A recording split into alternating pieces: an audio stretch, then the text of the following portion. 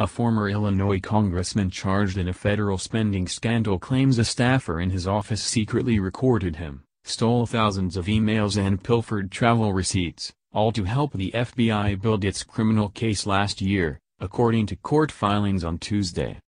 Schock's attorneys assert the FBI informant stole thousands of messages from a House email account, tried to obtain physical congressional office records that were Mr. Schock's personal property, and attempted to covertly record private conversations with and between Mr. Schock and his staff, including conversations where attorney-client privileged communications were discussed.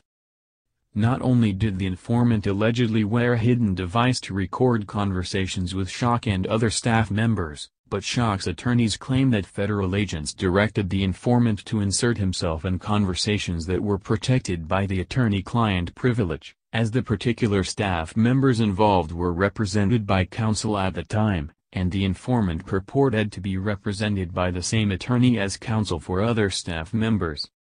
Court filings indicate that the reason these details have emerged now is that Schock's attorneys allege certain communications and other materials obtained by the informant have been improperly withheld from the defense team, in violation of well-established federal case law.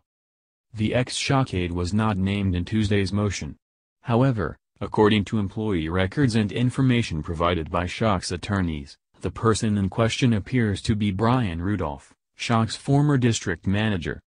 Schock's defense team say they will seek to have the case thrown out, or barring that, prevent the use of any evidence allegedly obtained by an informant, which could jeopardize the Justice Department's case against the 35-year-old Schock, who resigned from Congress in March 2015. They are seeking additional discovery on how the Justice Department assembled its case against their client. In a separate motion, the Schock defense team wants to find out what information the Justice Department presented to the grand jury that indicted Schock. They argue that the allegations at the heart of the government case, that Schock illegally pocketed thousands of dollars in government travel reimbursements, are based on regulations that are not precise enough to meet the standard of a criminal indictment.